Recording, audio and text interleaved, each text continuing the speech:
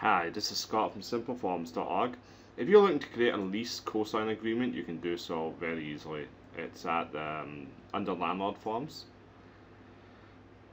You put in the cosigner's details, the tenant's details, address and type of property, landlord's name, signature date of lease agreement, and that's it. That's all you need to do. If there is anything else you wish to add or a form doesn't cover, you can hit yes there and fill it all in.